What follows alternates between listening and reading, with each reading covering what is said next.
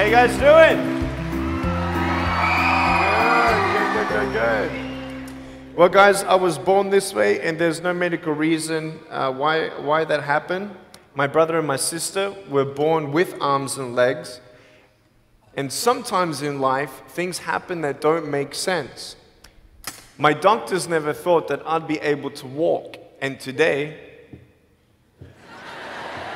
I'm walking. I'm from Australia. Anybody one day want to go to Australia? It's such a cool place. And I now live in LA. I'm a Southern California boy. So I only live about 4 hours from here. And today I'm going to tell you, man, I love freaking people out. One day I'm in a car. I'm in the front seat. I'm not driving, of course. Can you imagine if I'm driving a car? They reckon they can put a joystick, that thing that controls my wheelchair, we can put that in a car. Like, how fully sick is that?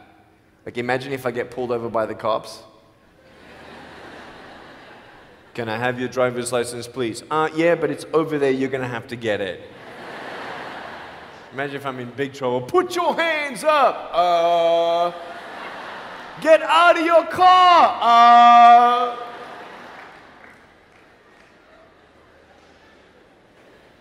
So I'm in the front passenger seat, we're at the traffic lights, and this car comes up next to us, and this girl's looking at me.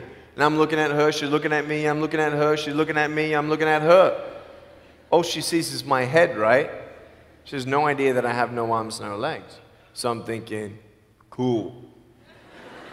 I'm gonna freak you out. So I get the seatbelt in my mouth, and I loosen it like this, so then I can freely move. And she's looking at me like, why are you eating your seatbelt? So I pull it, the belt is loose, I can move. Now she's looking at me, full 100% attention and focus. Now just imagine all you see is my head, all right? You might want to put up your hand up to your face to cut off the rest of my body, all right? So you can really see the effect. So just, that's it, exactly. Here we go, ready? I just did this.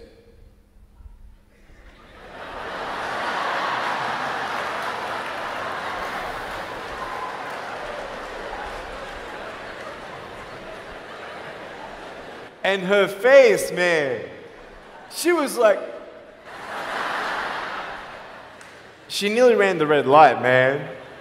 It was so good. My parents always said, Nick, you don't know what you can achieve until you try it. And the doctors looked at me and said, he's not going to walk, he's not going to go to school, he's not going to do anything in his life.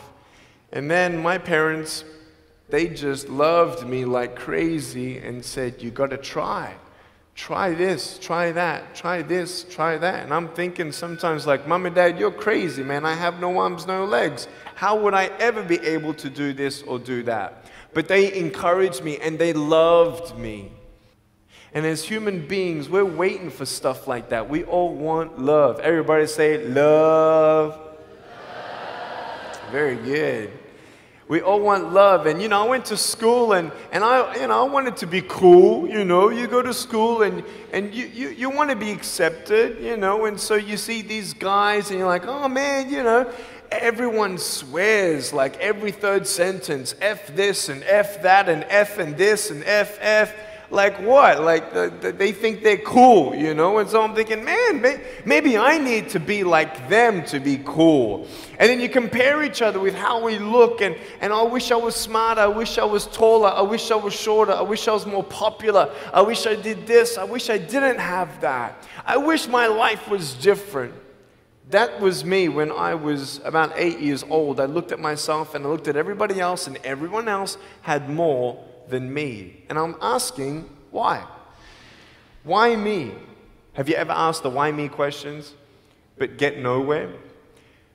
If I had no answers from the doctors, and if I had no answers from my parents, I still have a choice every day in my life to keep going or give up. You see this book up here? This is my favorite book in the whole wide world. This is my favorite book, the Bible. And here I am.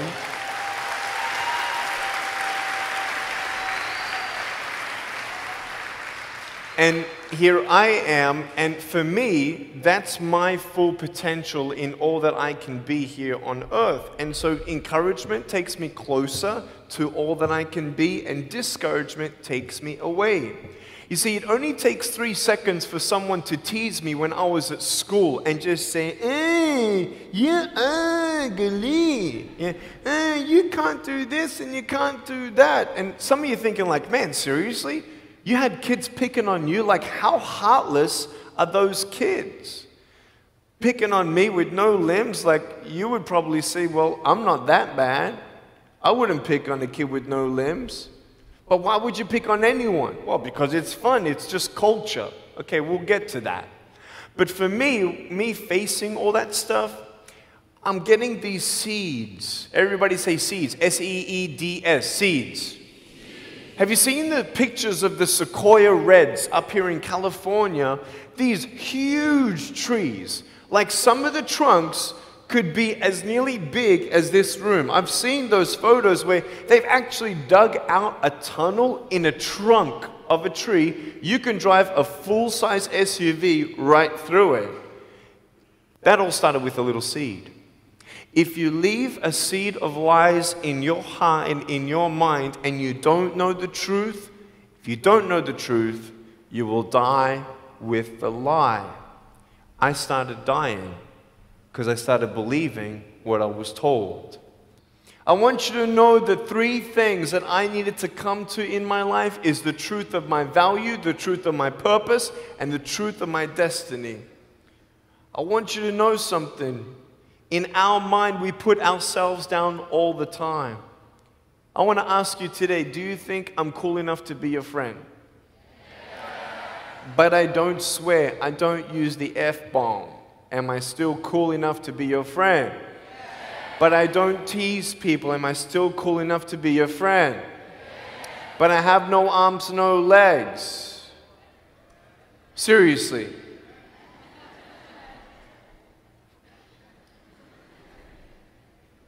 You would be my friend even though I have no arms, no legs. So you're telling me it actually doesn't matter, right? If it actually doesn't matter for how we look, then why do we tease each other for how we look if it actually doesn't matter? Why is it that we look ourselves in the mirror and we see us, well, we're having fun. Oh, yeah, man, we're just part of culture, man. There were 12 people one day teased me, taking me away from my hope. 12, 11, 10, 9, 8, 7, 6, 5, 4, 3, 2, 1. Don't worry, I won't fall off because if I did, I'll break my arm. But 12 people teased me one day, and I can put a pretty brave face on, but cry on the inside. For real. Oh, it doesn't hurt. Yeah, it hurts. There was this one bully. I became his target for 3 weeks. And every time I go by him, I was 13, he was 17. I was in my chair. I'm only 4'9" in my other chair, my old chair. He's like 6 something, so he's huge, right? So I'm looking up at him, and every time I go by him, he's like, hey, there's Nick. He has no... And you can imagine what he said. And I'm like, what's his problem, man? So I tried to avoid him, and I was so embarrassed. He would say it really loud, and everybody would be looking, and some would be laughing. I'm like, what is this guy's problem, man? So one day, after 3 weeks, I went up to him, and I said, hey. He's like, hey. I said, can you please stop it? He said, stop what? I said, stop teasing me. He said, what are you talking about? I said, every time I walk by, you say that stuff. He's like, what stuff? He didn't know how to take me on. So I'm looking at him and said, nah, man. Every time I walk by, you say exactly this, and I want you to stop. I forgive you, but stop it. He's like, oh, is that hurting you? Now, I could have said, nah. Or I could have said, yeah. It takes a level of humility to actually say, actually, I don't like that. It's killing me. And I said, yeah, it's hurting me. He said, all right, I'm sorry, man. I was just, playing around. He said, give me a hug. He said, what? I said, give me a hug. He was like, all right. So I gave him a hug. I'm a hugging machine. We made the Guinness Book of World Records. 1,749 hugs in 1 year. We did it last year. My arms fell off, all right? The scary thing about hugging so many people is that anyone can just pick me up and take me home, all right? Like, what am I gonna do? Like, eat them or something? It's like, pretty mean headbutt, right? I want you to know that you might be playing around. I could pretty much say that 98% of you have teased someone in your life. I tried to commit suicide because of people who thought they were having fun, not knowing the hell that I was going through. The people you're teasing, what if the person you're teasing is the person who's thinking of committing suicide? What if the person you're teasing is the one who's tried to commit suicide, who hates their life because of you? You don't know if the person you are teasing is the son or daughter of a drunk at home getting abused. And all they need is someone like you to keep on pushing them this way. We need hope. So find something else to do. Find positive things in your own life. I don't care about how you look. I will never, ever, ever tease you. I will never tease you. I could tease you. I could be tough. People thinking that bullying is tough. It ain't tough. My wheelchair, this is tough. This thing, man. I'll tell you something. You ready? This wheelchair. This thing's so tough. When my friend built this for me, he said, you're gonna love it. I said, what, does it go fast? He said, no, but it's tough. And I said, well, what do you mean? He said, you'll find out.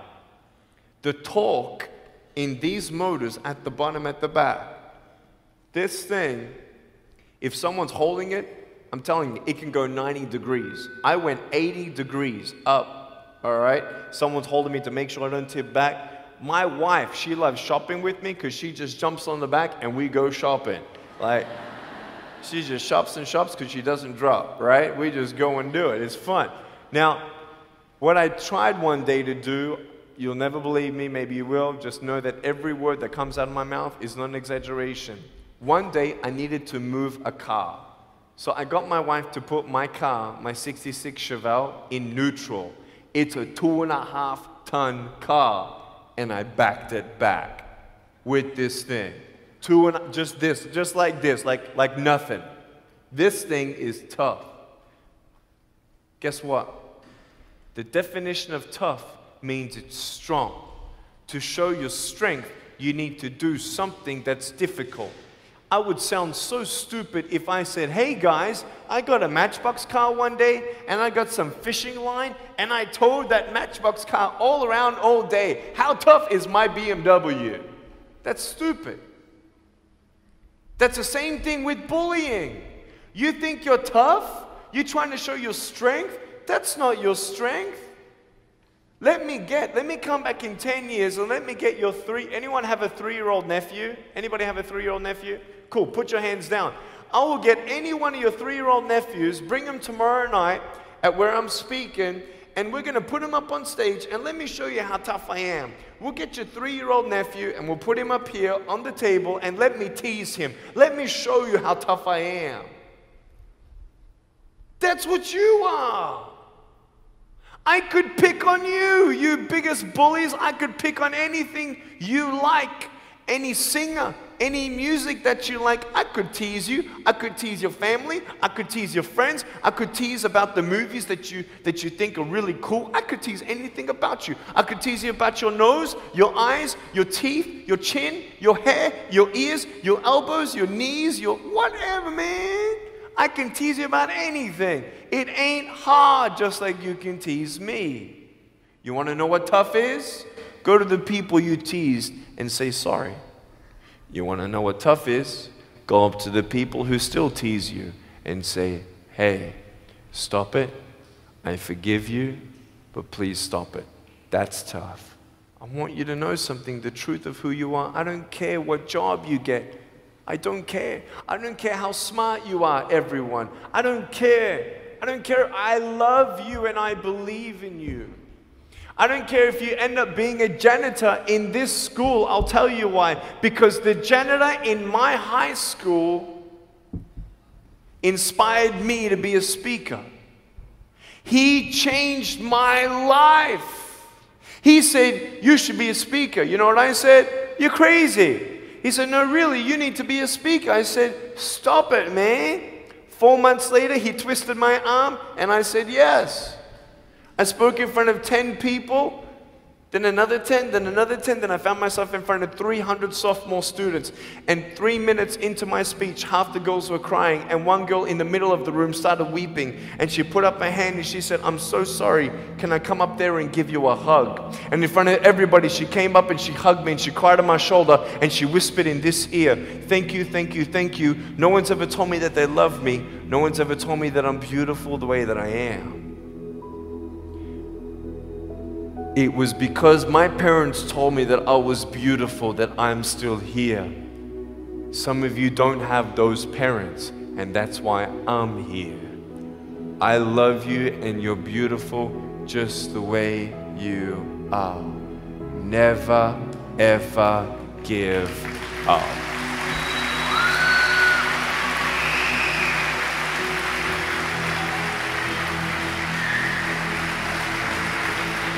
How many schools do you think that I spoke to actually stopped bullying altogether? Okay. Whoever said one, you were correct. One school out of 600, I got a letter from the headmaster, and he said, Nick, you forever changed our school, blah, blah, blah. We haven't seen any bullies pick on anybody for 8 months straight.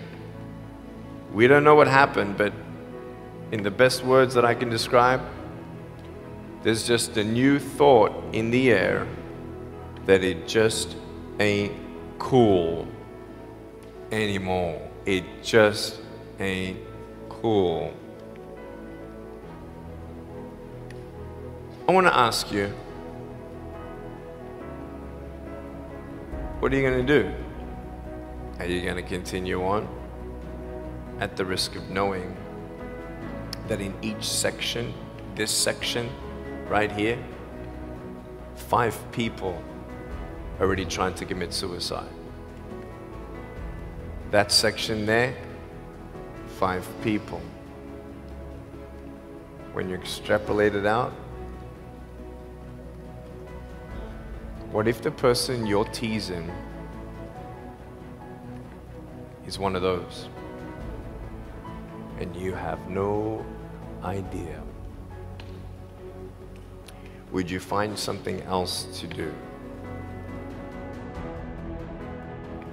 So, the change is up to you.